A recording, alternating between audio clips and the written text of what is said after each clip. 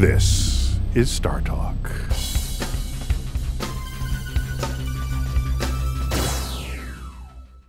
What does neuroscience say about empathy? Because there are people who are not autistic who don't have empathy.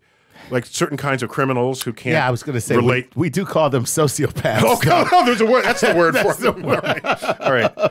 That's got to be a big factor in the studies. Oh, yeah. There's been great research, actually, on empathy and how hard it is for people with autism.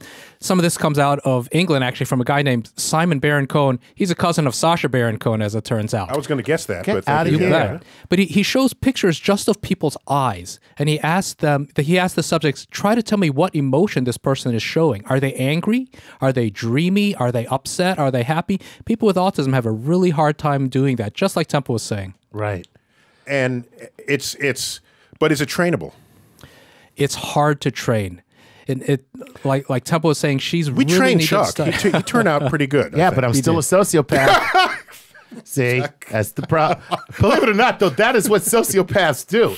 They don't feel the empathy, but unlike somebody like Temple, they learn the actual cues that they should be mimicking responding to as feelings. So, you know, the angry eyes, they recognize as anger, and then they respond in kind, but they don't really feel anything when they do it.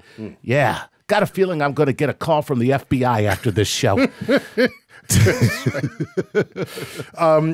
Is there a tendency for autistic people to need to be medicated?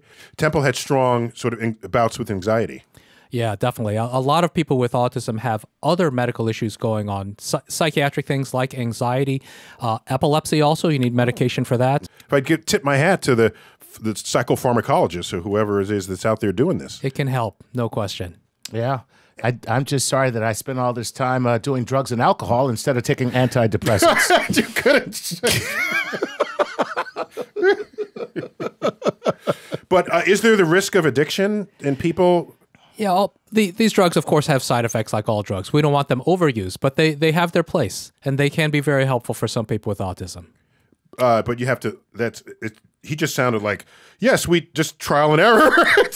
Yeah. Well, that is kind of what it is, though, right? Because you said it's trial and error. That's what you just said. Basically, medicine's an empirical science, right? Right. We try things. If they don't work, we stop them. Try something else. If they work, great. This is StarTalk.